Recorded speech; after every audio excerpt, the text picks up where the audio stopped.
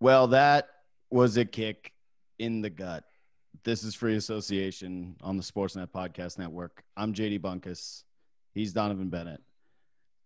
We used to do these rapid react shows. We did them did we do them for 1 or 2 years on the YouTube stream live? Do you remember? I think we only did it for the 1 year, right? So we do it for the 1 year, and they play that game against the Cleveland Cavaliers where game one, Jonas Valanciunas can't tip a ball in. They go to overtime and they lose to LeBron James. And you and I walk in the studio, and I remember looking at you and I think I told you that I didn't know what I was going to say and that I just felt empty. And I haven't felt like that in a long time. I haven't felt like that in a long time because the Toronto Raptors had Kawhi Leonard. The Toronto Raptors went into a bubble. They didn't lose a basketball game. They had one of their most incredible seasons, maybe arguably outside of winning a championship regular season-wise, their most exciting ever. And they lose game one to the Celtics in a really just blowout fashion. But I feel that way again after game two. I kind of know where to begin. I kind of know the frustrations that I want to talk about, but I'm at a loss for words. Just like, how are you feeling right now? I feel good. Had a good meal. Had a good night's sleep. You're a very level man. Yeah. I mean, I would challenge the fact that you haven't felt like that since. I think you felt like that after the first 2 games against Milwaukee a year ago. I think you felt like that when Joel Embiid was flying all over the court and the Raptors got bodied. So, I mean, listen, the lack of a Kawhi Leonard is a real thing, and it showed itself today. But I do remember times in the run last year, I mean, to a lesser extent, but even in the finals, like Iguodala hits a big 3 and you're like, oh, the Warriors are being the Warriors. Lowry gets blocked in the corner and you're like, oh my goodness, is Kyle going to be clutch or not? There, on the road to a championship, there are these crazy periods where you're stuck in the mud, and in the 48 hours, or now, more than that, people are going to overreact to the end of the road, and people are going to start writing off-season columns, and then like you get out of it. Like, talk to a Utah Jazz fan right now.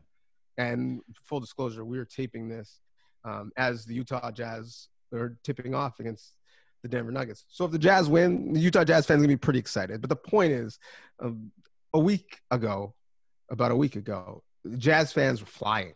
And that's not the case now. And Nuggets fans were like, we got to blow up our team. So there were some ugly parts, but there was some good stuff as well. I guess I'm just not ready to overreact. But if they lose the next game and they're down 3-0, then there'll be nothing to overreact to, because it really would be a wrap at that point.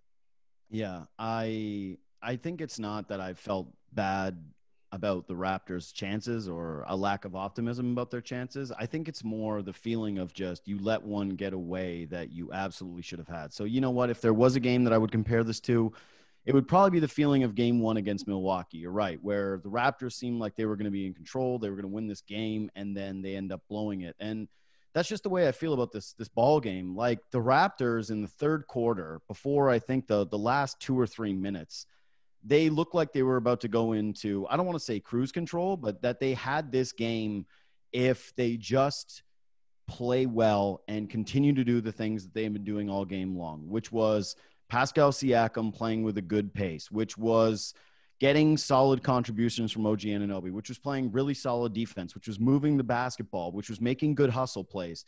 And I think we just have to start with Marcus Smart, because that completely shifted the game. Marcus Smart comes out in the fourth quarter and bombs 5 3-pointers, including one that's an N1 3. He probably could have had even another one that was an N1 3. Like I thought maybe there was call for contact. He's going up and down the floor. I've thought this always about the Celtics, that Tatum is their best player. Kemba is a leader, but Marcus Smart is just this emotional guy that can get them going like I don't think another player on that roster. And he catches fire. He gets red hot. The Raptors get caught with their pants down a little bit, and all of a sudden their offense starts to get clunky. All of a sudden they can't buy a basket. All of a sudden the ball starts sticking, and they start to do things that I think are kind of bad habits. And you kind of blink your eyes and there's a 9-0 run and they're down and they're kind of trying to scrap and claw back with some open shots, and they just couldn't make it. And the point I made on Twitter, and the one that we discussed going into this thing, became very, very evident down the stretch, which is one of these teams has elite shot making and the other team just simply does not. And I think there's going to be a lot of piling on Pascal Siakam over the next 48 hours. He had a dreadful game one, and his game two started correctly, but he tries to go ISO on Marcus Smart to finish the game. I guess that's what they drew up for him. I don't know why the hell they're still doing that. Like, to me, you can't put Siakam against Marcus Smart and think that that's a good matchup for you. And then secondarily, he steps out of bounds with the game basically on the line. It's a bit of a scramble, but dear Lord, man, like, he's going to get killed for this ball game. But I think it's a little bit unfair because, again, he's just not that guy. He's not Kemba Walker. He's not Jason Tatum. If you're going head to head in a tight ball game and it's Fred VanVleet and Pascal Siakam needing to make shots for you and Kyle Lowry versus Kemba Walker and Jason Tatum, you're going to come up short. And with Marcus Smart playing the way that he did in that fourth quarter, like, the results seem predictable for me, even when the Raptors closed the gap to 1 and there was that crazy push off. It's just, this is the difference between these two teams. And it was very, very evident down the stretch. Yeah. So there's a lot there. I mean, on Marcus Smart, he like does Lowry-isms. Like, he makes a lot of Kyle Lowry-ish plays, and he's someone that you hate playing against. And really, I hate watching against him, if that was a phrase. Like, I hate when my team is playing his team and watching him play. His clear path flop, which is a new one, I don't know if I've seen that before, was super annoying to watch. But after his clear path flop, he bangs 5 straight threes, has a couple clutch hustle plays, including a block on Siakam. And he was the emotional heartbeat throughout the game. I don't want to go as far as to say he took the Raptors' heart because they were still competing, but he took the game. And, I love watching Inside the NBA after a night of fun basketball. And one thing they often say is X player did not let his team lose tonight. So there's been Jamal Murray, Luka, Chris Paul forcing a game 7. Marcus Smart did not let his team lose tonight. And so Pascal struggled. Smart is a bit of a mirage where you have a switch and it's like, oh, the shooting guard is on me and the 2 crazy long wing defenders, Brown and Tatum, aren't. I should attack this matchup. Well, no, it's like a mirage because Marcus Smart's arms are just as long as theirs are, and he's stronger, and he's got great instinct. So maybe you shouldn't attack him. I don't think he's going to get killed for stepping out of bounds when he's trying to gather to shoot a 3. Like that, we see that play happen in every game. So it's unfortunate. It sucks. Everyone saw it happening before it happened, but such is life when you have size 15 feet. But aside from that, and when you made the ma sound, I thought you were going to say ma Gasol, because Gasol fouls out. He is still allergic to looking for his offense. He had a couple difficult calls against him where I felt like he was in position and Tatum just ran in his chest and threw the ball up and went to the line. By the way, before I finish on Gasol, the Raptors, take a wild guess how many free throws they had in the first half of the basketball game. Well, I know they had 0. But okay. I actually thought it kind of worked out in their favor with the way the whistle went in the second half. Like somehow they got to the bonus. Yeah. But still, in a playoff basketball game against a very aggressive team, to have 0 free throws and to be only down 2 is like a small victory in itself.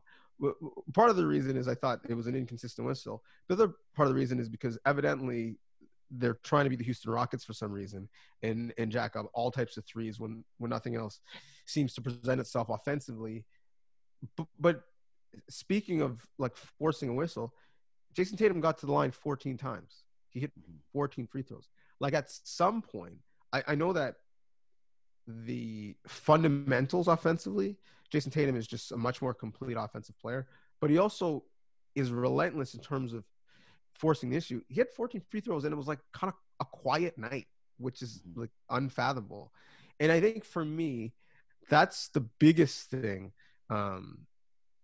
in terms of a learning curve for Pascal is understanding, okay, when you have the matchup and you need to be aggressive and force the issue, and like when you don't and you need to keep the ball moving and cut and find someone else, quite frankly, who has the matchup. Because if Marcus Smart is guarding you, that means he's not guarding Kyle Lowry. That means he's not guarding Fred VanVleet. And thus, I think that would become the matchup. I find it really difficult to judge Siakam. And I said this on the radio the other day because he gets criticized for being too passive, and then he also gets criticized for being too aggressive at times. And what I liked about his game early is that he has these moments where he can find that right pocket that makes you believe, where he sees Jaylen Brown come out to the perimeter and he says, I'm really fast. I'm going to take this ball to the basket. I'm going to force the issue. He plays with a little bit of confidence. He shoots that little turnaround shot and he knocks that down and it looks good. He's playing great defense. He had a pivotal moment in that fourth quarter where you look like, okay, this was actually going to be a breakthrough for him after he makes a beautiful steal on Smart, gets it down the floor, gets a touch, kicks it back out to Fred VanVleet, sets him up for a three. I think that put the Raptors down 3 at that point. You thought, okay, good, Pascal, because this was big. This was a big moment for you. This is now kind of the turning point, getting stops and getting out in transition. He's just not there yet. And I don't know how else to say it. I don't know if he'll ever get there. I think it's a really, really difficult thing to accomplish. We've said that over and over. It's one of those cliches, right? When we talk about Siakam, is everybody that talks about him goes, well, the hardest thing to do is to get to be a top scorer in the NBA. And everyone references how long he's been playing basketball for and this being his first go at this playoffs. But this is the thing, is that you got to kind of pick a lane. If you're someone who's saying that Pascal Siakam is as good as Jason Tatum, or if you're someone that's saying that, he is a 1A guy or he can be that 1A guy, it's like they kind of needed him to be now, because if we're talking about championship aspirations, he did sort of have to make that leap. And the thing is that I don't even think that he needed to be Jason Tatum tonight, because you're right. Tatum was brilliant. And I'm never going to expect him to be the, number 3 overall pick in a draft, a number 1 scorer from Duke, a guy who has been modeling his game around Kobe Bryant since he was a child. I don't think that he's ever going to be that 1A scorer, but you got to be reliable in crunch time to make good decisions. And I've said this time and time again with Siakam. He is still at the point in his development. He is still at the point with his offensive arsenal that he's either overthinking it or he's moving too quickly to know what the progress is going to be, what exactly he's going to do. When he plays decisive basketball, when he says, I'm going to the basket and I'm going to finish here against this step slower defender, and he identifies the mismatch, he looks brilliant. When he's playing against a grade A defender like a Marcus Smart, and you put him in a spot where the shot clock's running down and he's got to be able to go to his go-to move, he doesn't have that yet. Like, what Pascal Siakam's go-to move is still going to the basket quickly and laying it up with his right hand. It's like, that's not really a move. That's not really a go-to. He doesn't really have a step back or another secondary thing that he can rely on that you feel confident about. There's just nothing in the arsenal yet that's refined enough to be a closing scorer. And again, I think that you saw that tonight. And I'm sorry, but I do look at the foot on the line thing as a bit of a part of it. Yes, you do see that from time to time with players. Yes, he's got size 15, whatever, blah, blah, blah. You're a number 1 scorer. You got to have situational awareness. And that's kind of part and parcel with what I'm talking about with attacking Marcus Smart in that spot and not looking for a kick out, but trying to finish at the basket or stopping and doing a little pull-up or anything along those lines. It's situational awareness, and it cost him late in this ball game. I don't want to spend the whole time on him because I don't think that it's fair to put the entire close on him. Again, the Raptors did a lot of good things, but you mentioned Marc Gasol, and I want to hit on that because when we had Vivek Jacob co-hosting for you a couple of weeks ago, he and I were raving about Marc Gasol, and I was talking about how Marc Gasol to me is almost like the basketball idiot test, where if you look at Marc Gasol and you think he sucks, then you're watching basketball incorrectly, because Gasol was one of their most important players in that ball game. He was incredible in that game. Like, we can say what we want about the hesitancy. There is time and time again where when Gasol does touch the ball, and it happened in this game with a wide open Fred VanVleet 3 in the corner, where actually I think Fred swung it to someone else and someone else hit it. But either way, where he catches the ball, he sees a double team, he identifies it right away, he knows where the open passer in lane is, he hits it to him, and it results in an open shot. He sets incredible screens. He plays incredible defense. Like, there's a reason that Kemba Walker really struggled in this game, and it was a lot to do with Marc Gasol and the way that he hedges on pick and roll actions and the way that he basically just takes away the rim and forced him to take long shots. And if there's like multiple turning points in this game, one of them being Marcus Smart getting hot from 3 there at the end, one of them being Pascal Siakam not finishing, one of them being Fred VanVleet missing a couple wide open threes where his feet were set.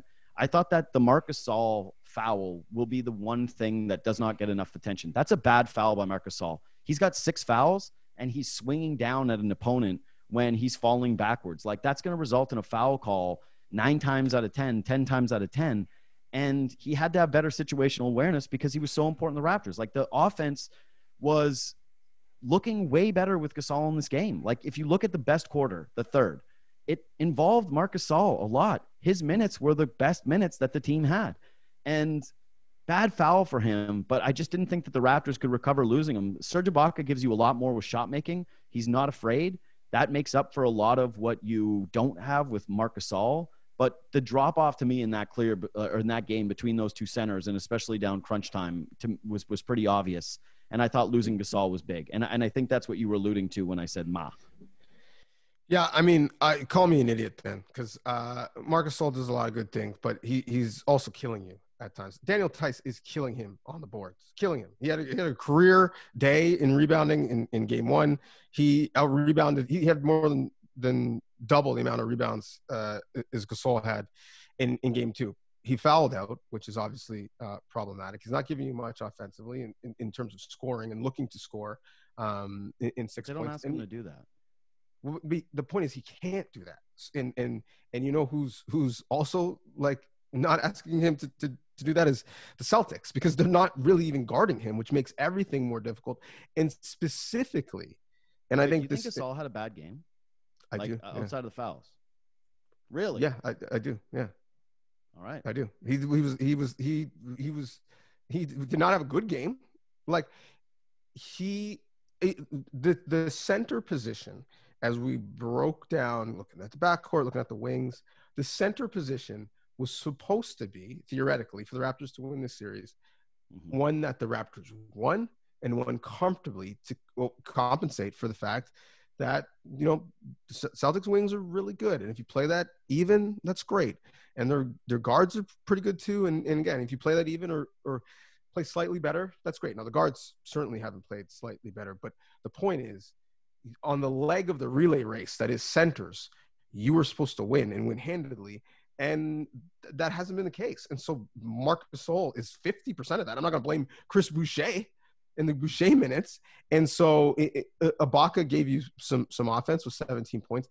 Offense badly needed, again, because they've struggled in the half court. And really all of Ibaka's offense comes in the half court. The pick and pop has looked good. So yeah, I'm going to say Marc Gasol didn't have a good game, because Robert Williams and Daniel Theis should not be playing you even.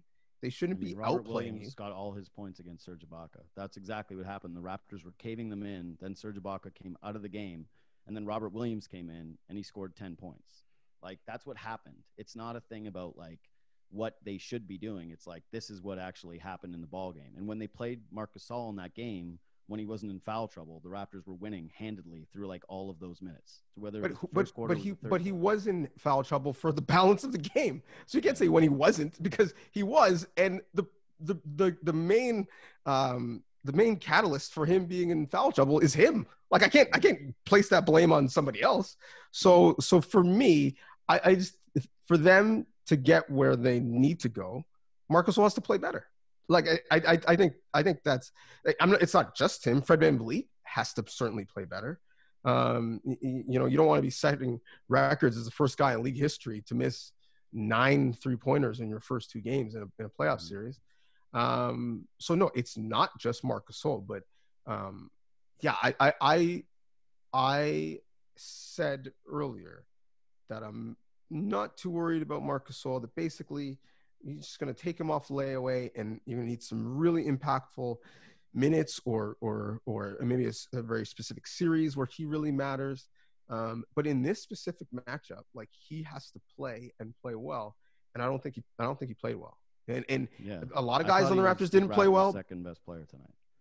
Like, yeah, I thought that Marc Gasol, after, like, it went 1 OG, because I thought OG played a near flawless game. The turnover that he had at the end was really tough when it was him and Kyle Lowry in the corner that I think extended Boston's lead to 9-0.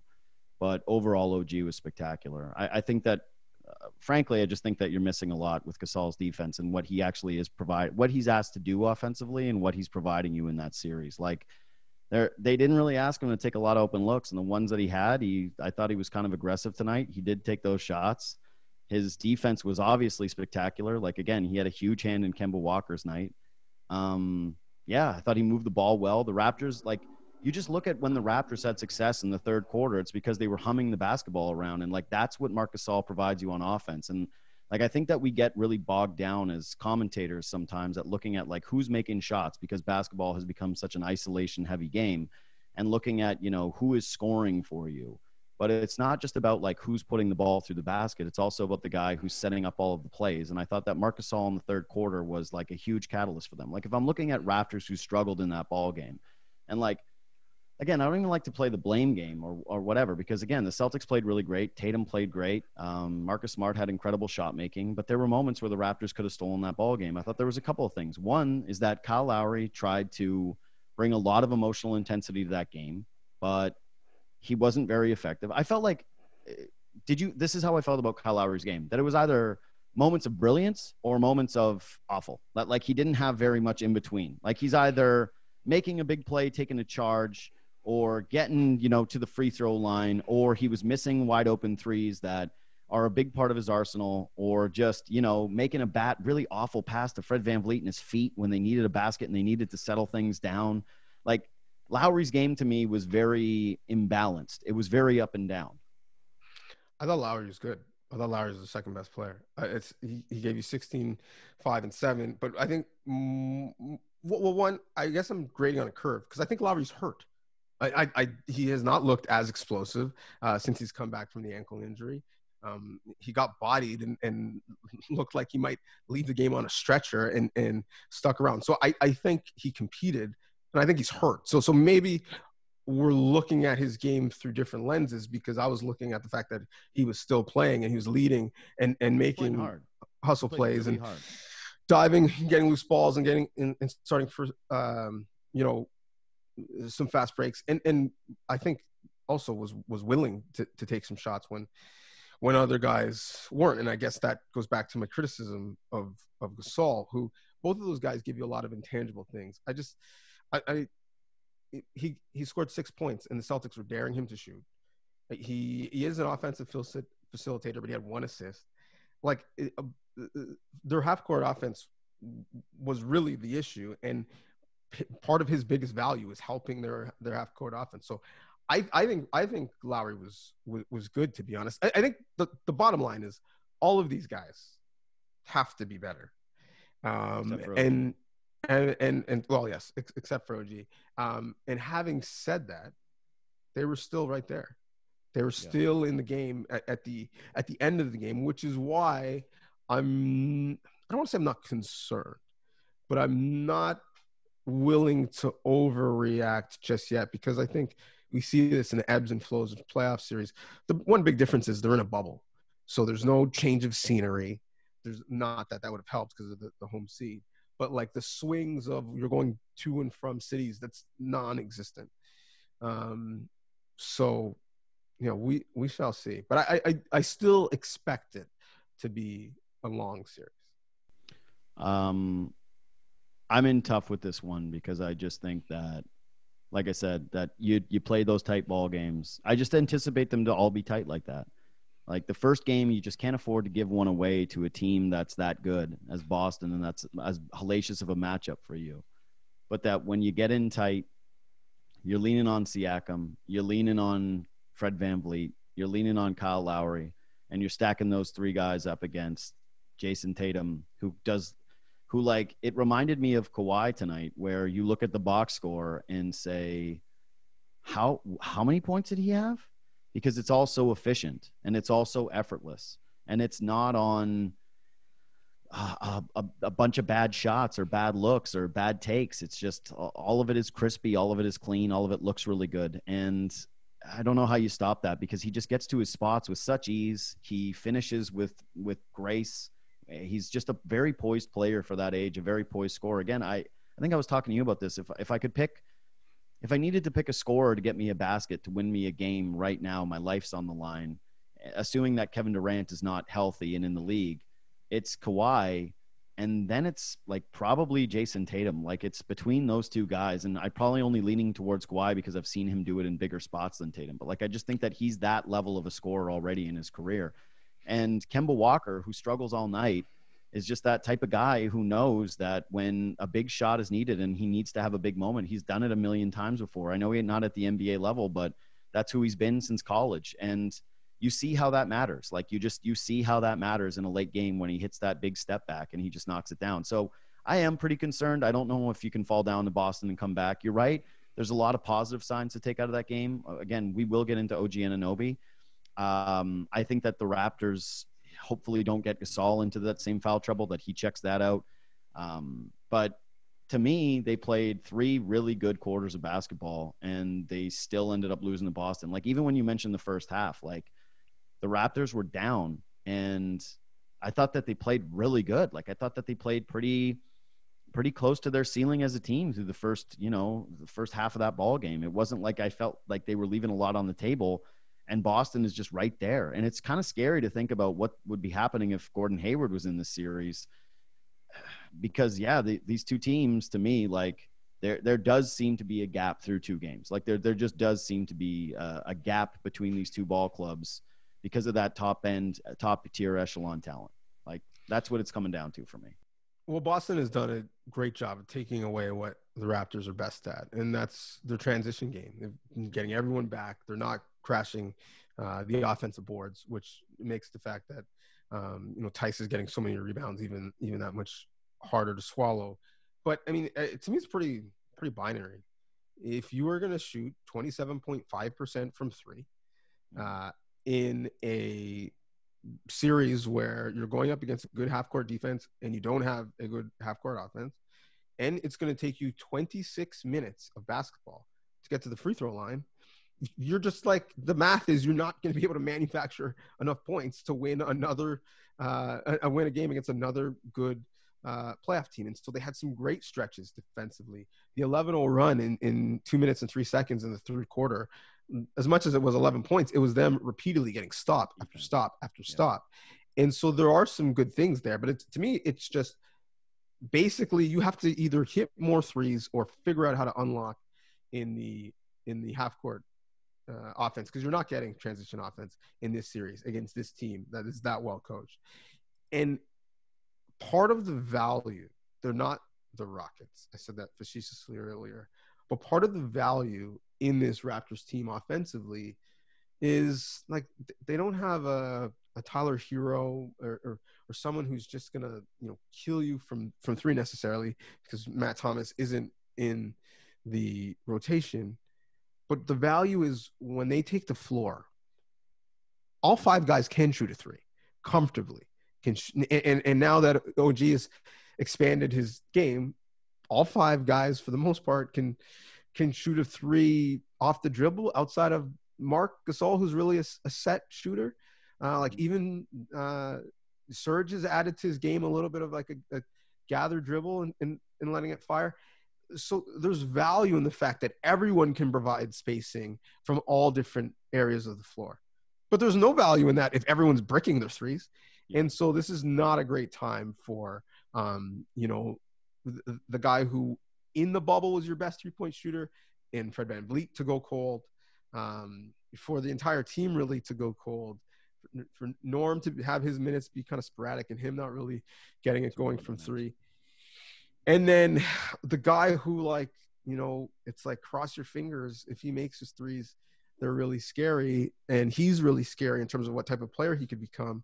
He's the only real guy that was making them and taking them with confidence. And that was OG, which is why he was the best player on the floor for them. Yeah. And I do want to talk about OG in a second. I do want to talk a little bit about what some of the positive signs, because I did think that there were many. But you mentioned how the Raptors don't have that scorer. They don't have that guy. I thought Norm Powell was going to tip the scales there. Like when you're talking about advantages, you're like, okay, the center matchup. I'm like, okay, agree. Supposed to be winning the center matchup. Probably not a big enough or sizable enough gap in this series so far. You didn't think that you were going to win the tight ball game score matchup. You knew that was Boston's advantage. They're taking care of that. You knew the defense was going to be very close. It's very close. You thought that the bench was going to be a sizable advantage for Toronto. And Norm Powell, 4 points tonight. Again, another night 0 from 3. He only takes 2 threes. he didn't look very confident. I thought that one of the most notable things of the game, at least of the first half, was that Nick Nurse kept Terrence Davis in with a unit and pulled Norm Powell off the floor before Davis and left Terrence Davis on the floor. And we saw this in last year's playoffs. Not Norm necessarily going cold, even though he didn't really impact that Sixers series, but we've seen that Nick Nurse can be hesitant to trust in him at times. Like, it's just true. He did it last year in the playoffs a lot. He had a very, very quick trigger for pulling Norm Powell out of games, and he didn't play Norm Powell very much in big moments.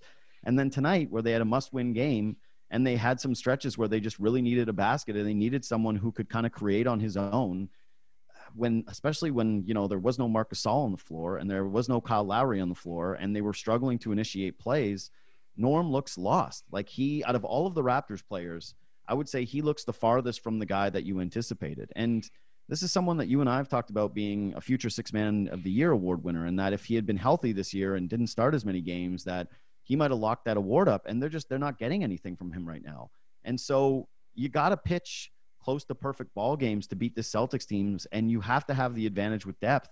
And right now, like I said, Norm just looks rattled. He does not look like his normal confident slashing 3-point shooting self that we saw in the regular season, that was able to win Eastern Conference Player of the Week and who looked like he had legitimately finally broken through to being a reliable scorer off the bench. Yeah, we saw it against the Nets series where he was brilliant. And there's a reason why the Raptors are looking to become just the second team in NBA history to make it to the finals after losing their leading scorer, because that's really difficult and it's tough. And those types of guys who take you to the finals as your leading scorer and are the guys who have the ball in their hands, making the decisions in crunch time, they don't fall off trees.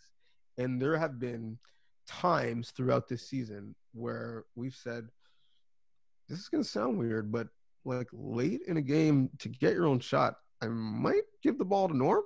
Yep. And so I'm not saying you necessarily want a healthy dose of that, but you at least want it as a threat, as an option. And it hasn't been one at this point.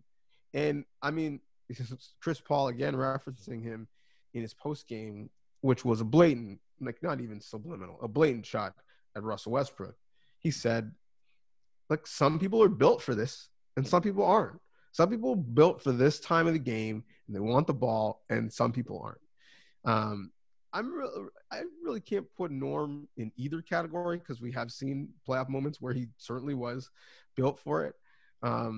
But we're going to need someone, right? Especially if you're not getting the type of production you're going to get from Kyle traditionally because he's banged up, or Fred is in a rut. You're going to need someone to overcompensate, and it can't just be OG. He's a starter. It has to be someone off that bench, whether it's Norm or TD, or like Chris Boucher gives you an inspired 5 minutes. So yeah, we'll see what happens, in 48 hours. So the positive signs, let's start with OG. You said to me before the playoffs started that your X factor was OG Anunoby. And I can't remember your entire case, but it centered around his offense and like if he can show you something from that Lakers game. And then we had talked and we had done some other podcasts, and I mentioned how he was not taking shots from inside the arc, and he wasn't really getting a lot of burn offensively after that Lakers game. And then like he wasn't really I would say an offensive factor in that Nets series. Tonight, I think he proved you right in terms of how much he can elevate this Raptors team. Like, it wasn't just the shot making. He's a brilliant cutter. He has been for his entire career. Like, that's always been a part of OG Anunoby's arsenal. Like, if you leave him, if you lose attention, he's going to cut behind you to the basket and finish around that area. He showed off that spin move yet again that he's clearly been working on, where he gets to the basket. And I thought he played pretty extraordinary defense for the most part in that ball game. I really, that kind of sounds obvious, where it's like, yeah, if OG Anunoby hits his first 4 threes and he's chipping in with, what did he finish with, 16, 17? He was somewhere around 20. He finished with 20. Man, see, again, here's what I'll tell you. If OG Anunoby's giving you 20 points, who OG Anunoby, surprisingly, is our producer, Michael Mayers, is just like, I'm looking at OG Anunoby right now on our Zoom chat because he's his picture. He's his standard profile as his camera's off. If OG's giving you that performance, it puts you in a – it's like it's hard to lose that game with OG doing that. Yeah, he was great. He had more points than Kemba Walker or Jaylen Brown. And these are guys who are on the national team for the United States and an all-star in Kemba's case and a borderline one. And Jaylen, he was really, really good. Crashed the boards hard. I think he had a couple of tough whistles go against him, but gave them energy, gave them life, and was, again, a big part of that run. For me, the positive is this.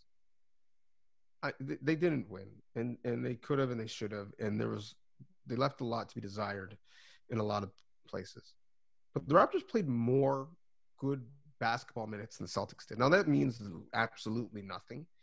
But going into the fourth, they were up 8, and this season, up until now, they were 31-2 going into the fourth quarter with an 8-point or more lead.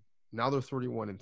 But the vast majority of times you win that game. Now, maybe if Gasol doesn't foul out, or maybe they get a couple of those in and out shots to drop, that we're having an entirely different conversation, right? The game was literally that close. So I coming off of game 1 where you're like, man, where are the answers? And even, I don't know if you heard Nick Nurse's sound in between games. He sounded like, I don't know, like he didn't really have many answers as to like what he could change and fix. So again, there's no like participation ribbons, right? Like you're playing for a championship and you're the defending champs.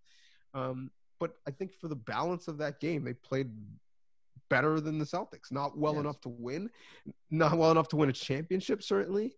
Not well enough to beat the Celtics 4 out of 7 times, but they played well enough, to give themselves a chance at the end, and that's all you want. And lastly, and I'll let you kind of end it, but the other positive is not only did they get stops defensively, they were creating turnovers, 17 turnovers with Boston, who's a team who really does a good job of taking care of the ball. And again, a lot of that was effort and hustle and getting into passing lanes and playing smart. And so the defensive intensity from game 1 to game 2 was like vastly different. Yeah, I have trouble with silver linings like that just because they lost and now they have to win 4 or 5 against the Boston Celtics, a team that they've, only won 1 game against this year. So the idea that they're going to do it. I mean, you asked me to say something positive. No. I had to give you some. I'm trying to set Fred up VanVleet's daughter looked cute. Like, what did you want from me? Hey, you know what? That's accurate. That's not debatable. She absolutely looked cute. The camera cutaway, I really did think like when – I'm a fool, but I really did think that them showing up in the bubble, I was like, oh my God, this is going to change everything. I'm going to plug Good Show for tomorrow for a second here because, we have Terrence Ross on tomorrow, and he's a great guy to talk to. And he's someone who's mentioned, his family and how much he's been missing his family and how grateful he was to be back with them now that the Orlando Magic are out of the bubble. And I'm curious to hear his thoughts on just like the actual strain and the day-to-day of that. And I was hoping that, the Raptors got a lift. They seemingly did get a lift. But I get a little out of my head when I'm thinking, okay, well, now Fred VanVleet's going to hit every single shot. Like his kids are here. He's going to hit every single shot. Old Fred is back. I thought he was good for moments of that game. I think that the Raptors were really good in that game. They were doing it the way that we said they had to do it, which is by winning by committee, that everybody was contributing. Everybody had moments where they were doing something solid, except for, again, I think Norm Powell, even though, he did have a couple of baskets, but he really struggled. You're right. They were right there on the doorstep. They're just, they don't look like teams that are worlds apart. They just look like they have closers that are. And to me, that's what, again, that's the kind of going to be the theme of the series. And that's what we're going to see. But you're right. Maybe Marc Gasol, no foul trouble. This team is incredibly tough. You saw when Fred VanVleet hit that shot, the way he told his team to stay calm. They've been here before against the Milwaukee Bucks. Granted, they had Kawhi Leonard, but they have still done it as a team. Like they have an example that they can look to from the year before and say, we were in this exact same spot and we came back and we ripped off 4 straight games. And yes, we had Kawhi, but here's the thing. We're not just the Kawhi team. We can do this. We were right in that ball game. And as you just said it, we were the better team for, I would say, the majority of that ball game as well. And hey, is Marcus Smart going to continue to look like Damian Lillard with defense? Is he going to turn into Steph Curry? Is he going to stay being Steph Curry, where you're afraid of Steph and Clay and KD, and it's all of a sudden it's Marcus Smart? Probably not. Like, there's a lot of things defensively that you can hang your hat on. There's a lot of things that you can hang your hat on in terms of even a guy like Siakam, who I thought did unlock it a little bit earlier in that ball game and then lost it as the things got tight. Here's hoping, fingers crossed, it wouldn't be the craziest thing that ever happened. But again, keeps bringing back to 4 or 5. And when you get into crunch time, it's Siakam versus Tatum. Oof, just tough to put yourself in that spot. Any closing thought? Anything you want to do? Shout out to Jamal Murray. Yeah. Are you now a Jamal Murray believer? I tweeted it. Okay. I don't know so you're on. I don't know you're if on board. Muted or not, or blocked. I try and stay off Twitter as much as possible. It's me too. I try to do the tweet and drop. Yes. So you're on board now. You had questions when he came out of the draft and early in his career, but now has he done enough to win your love and affection? So this is what I'm saying about Jamal Murray, that, and we're taping this like during the game now, right? Like the game has officially tipped off. We're gonna go shut this down and go watch it. I feel like the takes are going to be extraordinary if he has one game one way or the other. Like if he finishes this game 7 with a win and he scores, 35 plus points, we're going to be having conversations about how many scoring titles he's going to win throughout his career. And if he lays an egg and he doesn't play very well and they get bounced and he scores sub 30, I honestly think like the expectation for him tonight is to score that. Like they need him to. That's pretty clear. The formula is there. That people are going to say, well, that's just classic Jamal Murray. No, to me, the hallmark of his career has been inconsistency. That I've seen the same moments of Jamal Murray as everybody else, but he struggles defensively and he doesn't put the offensive games together enough for me to believe that he's a true superstar. This moment is incredible. This actually feels to me like a legitimate breakthrough for Jamal Murray. Like he has actually found it. I don't think he's going to shoot 70% for his career like he is in the bubble right now, but do I think differently about Jamal Murray now than I did a week and a half ago? Absolutely, I do. He looks incredible. Like the confidence in which he's playing with, I think will last. I really do. And I don't know. I look at him and I can see a guy whose ceiling is now, being one of those top 17, 18 players in the NBA. Like I just do. I see it. He looks phenomenal. To me, he's absolutely grabbed the torch away from Shai Gilgeous-Alexander and said, I know you guys are excited about Shai. I'm the best Canadian basketball player on the planet right now. Recognize. Okay, so I think that's a yes, right?